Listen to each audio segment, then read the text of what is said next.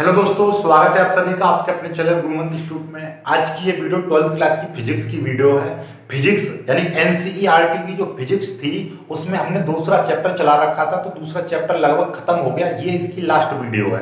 ये वीडियो का यदि नंबर में बताऊं तो ये चैप्टर 2 यानी कि आपका वैद्युत विभव एवं धारिता जो चैप्टर चल रहा था उस चैप्टर की ये 16वीं वीडियो है। ठीक है, ये वीडियो समाप्त होने के बाद हम इस चैप्टर के न्यूमेरिकल्स कराएंगे, उसके तुरंत बाद आपका तीसरा चैप्टर स्टार्ट हो जाएगा। तो इस जो चैप्टर में हम कौन कौन से टॉपिक कवर कराएंगे, इस वीडियो में आज का जो टॉपिक है आपको दिखाई दे रहा होगा वनडे ग्राफ जनित्र। तो वनडे ग्राफ जनित्र क्या होता है, क्या इसकी रचना होती है, क्या इसकी क्रियाविधि होती है, क्या इसके उपयोग होते हैं, ये सब कुछ जानने वाले हो इस वीडियो में। तो वीडियो को बिल्कुल पूरा देखना, थोड़ा सा भी इसकी मत करना, क्योंकि ये very very most important question है, very very most important topic है जो बोर्ड में आपका आता रहता है लॉन्ग क्वेश्चन में। ठीक है, तो स्टार्ट करते हैं। देखिएगा, सबसे पहले हम यदि वनडे ग्राफ जनित्र को स्टार्ट करें तो उससे पहले आपको 3 महत्वपूर्ण बातें बता देना चाहता हूं मैं। जो कॉम्पिटिटिव एग्जाम की तैयारी कर रहे हैं तो उनके लिए बहुत ही ज्यादा इंपॉर्टेंट बातें हैं ये कि वनडे ग्राफ जनित्र कौन सी सन में बनाया गया था। तो वो 1931 में बनाया गया था। कौन सी सन में बनाया गया था? 1931 में बनाया गया था। किसके द्वारा बनाया गया था? तो वनडे ग्राफ जनित्र वनडे ग्राफ के द्वारा ही बनाया गया था, यानी एक प्रोफेसर थे, प्रोफेसर वनडे ग्राफ। ठीक है, तो इनके द्वारा, तो इन्होंने अपना ही नाम दे दिया इसको। ठीक है, और ये कहाँ के वैज्ञानिक थे? मूल निवासी ये अमेरिका यानी अमेरिकन वैज्ञानिक थे। क्लियर होगी बात? 3 क्वेश्चन, तीनों वेरी मोस्ट इंपोर्टेंट बन गए आपके। ठीक है, अब आगे स्टार्ट करते हैं वनडे ग्राफ जनित्र।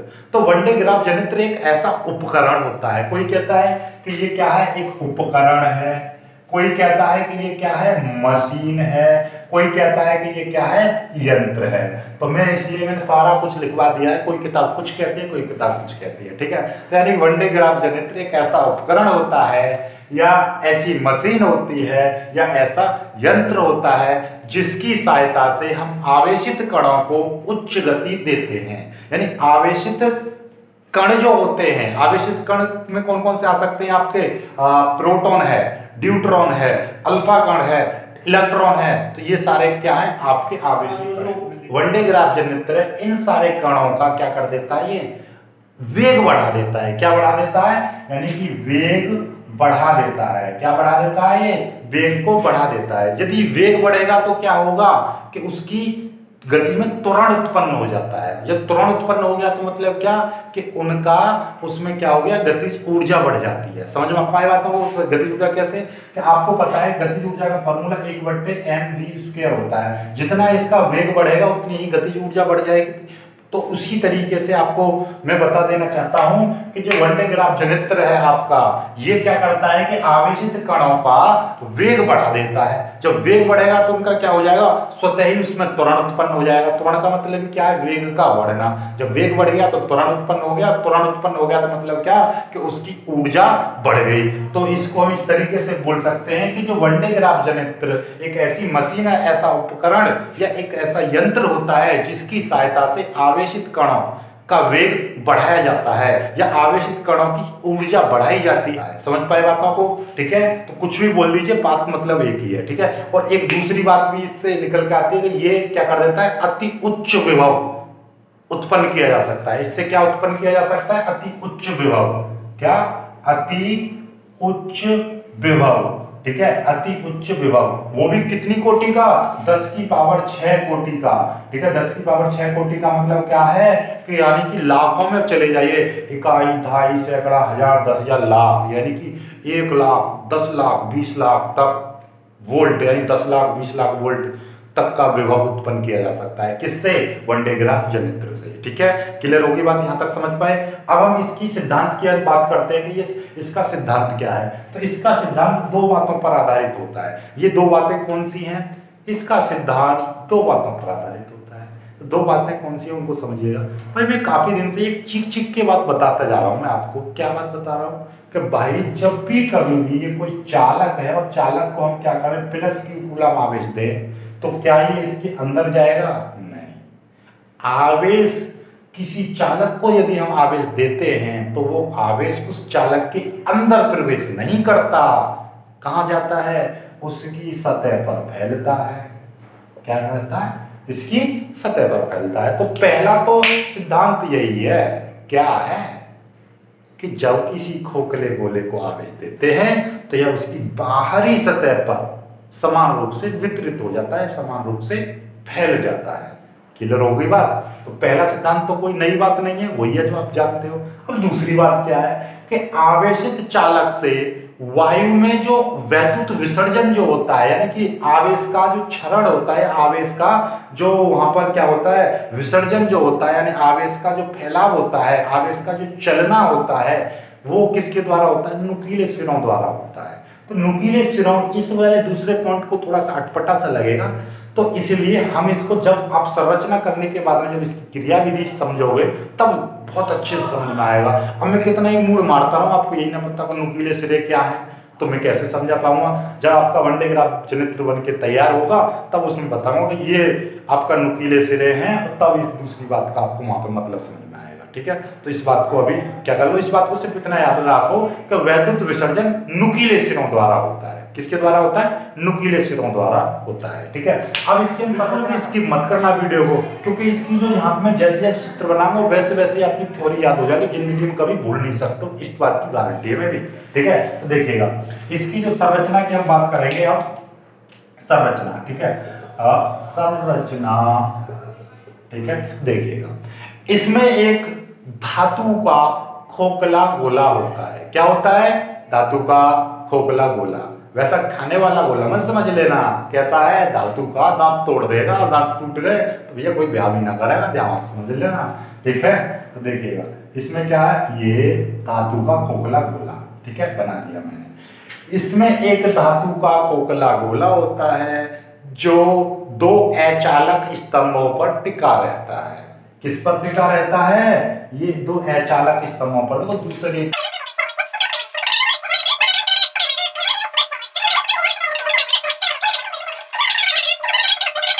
पर टिका होता है। इसमें दो घिरनियां P1 व P2 होती हैं। P1 व P2 दो घिरनियां होती हैं। इसको P1 में यहां पे बोल दे रहा हूं। इसमें दो घिरनियां P1 व P2 होती हैं। घिरनी का मतलब समझ रहे हो? घिरनी का मतलब भी मैं आपको बता दूंगा। देखिएगा घिरनी का मतलब आप अब समझ पाए हुए देख के चित्र को, और फिर भी नहीं समझे तो मैं बता दूं कि कभी भी आपने वो देखा है नल बनता हुआ, नल का बोरिंग होता हुआ देखा है? जो नल का बोरिंग जो होता है, जब एक तार सा गोल गोल सी जो होती है जिसके ऊपर हम इस तरीके से खींचते हैं, उसको हम घिरनी बोलते हैं। ठीक है, तो इसमें दो घिरनी होती हैं जिनके ऊपर, इन घिरनियों के ऊपर एक रबड़ की बेल्ट लगी होती है। इस घिरनी के ऊपर क्या लग रही है? ये रबड़ की बेल्ट लग रही है। भाई ये बना दी रबड़, कोई दिक्कत नहीं, एकदम प्यार प्यार समझ लो। इसमें रबड़ की बेल्ट लगी होती है जिसको एक वैद्युत मोटर के द्वारा, आगे बात, इसको एक वैद्युत मोटर के द्वारा चलाया जाता है। ठीक है, ये मोटर है यहाँ पे। ठीक है, इसके द्वारा चलाया जाता है। बस इसमें दो कॉम्बो C1 व C2 होते हैं। इसमें दो कॉम्बो C1, ये आगे नुकीले सिरा जो हमने बताए थे, ये C1 और ये यहाँ पे क्या है, ये C2। ठीक है, इसमें दो कॉम्बो C1 व C2 होते हैं, जहां पर C1 वैद्युत स्रोत से, यानी C1 किससे? स्रोत से जुड़ा रहता है, तथा C2 ऊपर खोखले गोले से जुड़ा रहता है। ये इसकी संरचना है। आई होप कि संरचना आपको बहुत अच्छे से समझ में आ गई होगी। ठीक है, अब देखिए एक बार और बताऊं केवल, और जिसको नहीं समझ में आती वो वीडियो को पीछे कर करके देख सकता है, बिल्कुल समझ में आ जाएगी संरचना। देखिए इसमें एक धातु का खोखला गोला होता है जो दो अचालक स्तंभ A और B पर टिका रहता है। इनमें दो घिरनी P1 व P2 दो घिरनियां होती हैं जिनके ऊपर रबड़ की बेल्ट लगी होती है, और इस बेल्ट को वैद्युत मोटर के द्वारा चलाया जाता है। इसमें दो कॉम्ब C1 व C2 होते हैं। C1 कॉम्ब स्रोत से, नीचे स्रोत से जुड़ा होता है, तथा C2 कॉम्ब ऊपर खोखले गोले से जुड़ा रहता है। सिंपल है, क्लियर हो गई बात यहाँ तक? ठीक है, आगे बढ़ते हैं। अब इसकी केवल क्या रहेगी? केवल और केवल इसकी क्रिया विधि रहेगी। क्रिया विधि भी आप समझते हैं, क्रिया विधि हम समझेंगे इसकी बहुत प्यार से, बस लगे रहना आप हमारे साथ। बहुत क्रिया विधि क्या करते हैं? क्रिया विधि, क्रिया विधि का मतलब समझ रहे हो ना? क्रिया विधि, इसका क्रियाक्रम समाप्त। देखिएगा जैसे ही हम स्रोत से C1 को उच्च विभव देते हैं, हमने क्या दिया? यहाँ पर उच्च विभव दिया, जैसे ही हम C1 को उच्च विभव देते हैं तो C1 आयन यानी कि आयन उत्पन्न करता है, यानी धनायन उत्पन्न करता है, आवेश उत्पन्न करता है। और यह आवेश कहां पर है, धनायन कहां पर आ जाते हैं, बेल्ट पर आ जाते हैं। क्योंकि बेल्ट लगातार क्या है, गतिमान होने के कारण, बेल्ट के लगातार गतिमान होने के कारण ये जो धनायन है ऊपर जाते जाते ऊपर जाते जाते ऊपर जाते जाते और ऊपर जाते जाते हैं। ठीक है, ये धनायन ऊपर चले जाते हैं और यहाँ पर ये C2 लगा हुआ है, ये कौम्ब धातु का होता है, इसीलिए ये धनायन इस C2 से होते हुए गोले की बाहरी सतह पर आ जाते हैं। और जैसे ही ये धनायन गोले की बाहरी सतह पर आते हैं तो ये क्या हो जाता है, ये समान रूप से इस पर आवेश की फैल जाता है, ये फैल गया। तो यही तो था कि खोखले गोले को जो आवेश दिया जाता है तो यह आवेश समान रूप से फैल जाता है, पहला। और ये दूसरा जो हमने बताया था, पेंडिंग में डाला था, नुकीले सिरों द्वारा, किसके द्वारा, नुकीले सिरों द्वारा। देखो ये रहे नुकीले सिरे, ऐसे ऐसे दिखाई दे रहे हैं ना नुकीले सिरे, ये रहे एक C1 का C2, तो इनके द्वारा ही तो विसर्जन हो रहा है वायु में, यानी कि यहाँ पर तो वायु ही है, इसमें जो विसर्जन हो रहा है ये किसके द्वारा हो रहा है, नुकीले सिरों द्वारा। समझ भाई, तो ये नुकीले सिरों द्वारा क्या हो रहा है, आवेश कहाँ जा रहा है, ऊपर जा रहा है। समझ में होगी बात, तो ये हो गया, क्लियर होगी बात यहाँ तक। तो जब यानी कि C1 को जब उच्च स्रोत से C1 को उच्च विभव दिया जाता है तो C1 आयन उत्पन्न करता है, इससे जो धनावेश है यानी कि बेल्ट पर आ जाता है, बेल्ट के लगातार गतिमान होने के कारण यह धनावेश ऊपर चला जाता है, जहां पर C2 इनको इकट्ठा कर लेता है और C2 से होता हुआ यह धनावेश गोले की बाहरी सतह पर आ जाता है। गोले की बाहरी सतह पर आते ही यह आवेश यानी यह धनावेश गोले की बाहरी सतह पर समान रूप से वितरित हो जाता है, समान रूप से वितरित हो गया। बेल्ट के लगातार गतिमान होने के कारण इस पर यानी कि गोले की बाहरी सतह पर धनायन आवेश यानी आवेश की मात्रा लगातार बढ़ती जाती है, अर्थात इसका बाहरी का जो विभव है वो लगातार बढ़ता जाता है। और एक समय ऐसा आता है कि इसकी परावैद्युत सीमा टूट जाती है, और यहाँ पर जैसे ही परावैद्युत सीमा यहाँ से टूट जाएगी, क्योंकि एक लिमिट होती है किसी भी चीज की। मैं कह रहा हूँ आपके 10 किलो वजन रखा, 20 किलो रखा, 30 किलो रखा, 40 किलो रखा, 50 किलो रखा, ऐसे में रखता जा रहा हूँ रखता जा रहा हूँ रखता जा रहा हूँ, तो क्या होगा, आपकी कमर टूट जाएगी। तो इसी तरीके से इसका भी क्या होता है, यहाँ पर वायु में क्या हो जाता है, क्षरण हो जाता है। तो क्षरण हो जाएगा तो यहाँ पर क्या हो जाएगा, ये आवेश यहाँ से आएगा और इधर आ जाएगा, वायु में लीकेज हो जाता है इस आवेश का। तो इसी क्षरण को रोकने के लिए हम क्या करते हैं, ये यहाँ पर आवेश का लीकेज ना हो और ये हमारा सुचारू रूप से चलता रहे, इसीलिए हम क्या करते हैं कि इस उपकरण को यानी इस पूरे उपकरण को हम क्या करते हैं, स्टील का क्या लगा देते हैं, स्टील का यहाँ पर कवर लगा देते हैं। स्टील का क्या लगा देते हैं, कवर लगाते हैं।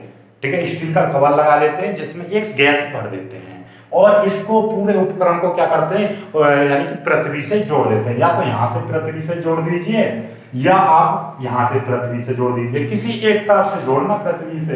तो मैं यहीं से जोड़ दे रहा हूँ ताकि ये आवेश मेंटेन बना रहे। ठीक है, तो यहाँ से आवेश से जोड़ दीजिए, पृथ्वी से जोड़ दो या यहाँ से जोड़ दो, वो आपकी मर्जी है। कोई किताब यहाँ से दिखा देती, कोई यहाँ से। कुल मिलाकर आवेश तो यहीं से जा रहा है, विभव यहाँ से कम हो जाएगा तो यानी आगे नहीं जा पाएगा, या यहाँ से कर दो तो यहाँ का विभव कम हो जाएगा। तो कुल मिला के मतलब क्या है, तो इसको आवेश से उससे क्या जोड़ते हैं, पृथ्वी से जोड़ देते हैं। तो क्लियर होगी ना बात, यही है। इसी के कारण इसमें क्या हो जाता है, देखो बढ़ गया इसका, यानी कि धनायनों का क्या बढ़ गया, यानी कि ये उच्च विभव भी उत्पन्न कर दिया इसने, और इनका क्या बढ़ गया, यहाँ से वेग भी बढ़ गया। ठीक है, वेग बढ़ गया मतलब इनकी ऊर्जा बढ़ गई, ऊर्जा बढ़ गई मतलब इनकी गति में त्वरण उत्पन्न हो गया। तो होगी ना होगी बात क्लियर, ठीक है, समझ में आ गई। तो यही है इसकी पूरी क्रिया विधि। कोई किताब ये कहती है कि इस पूरे उपकरण को वायु यानी कि इसके लीकेज को रोकने के लिए हम क्या करते हैं, इसको पूरे को एक टैंक में रख देते हैं। किस में रख देते हैं, एक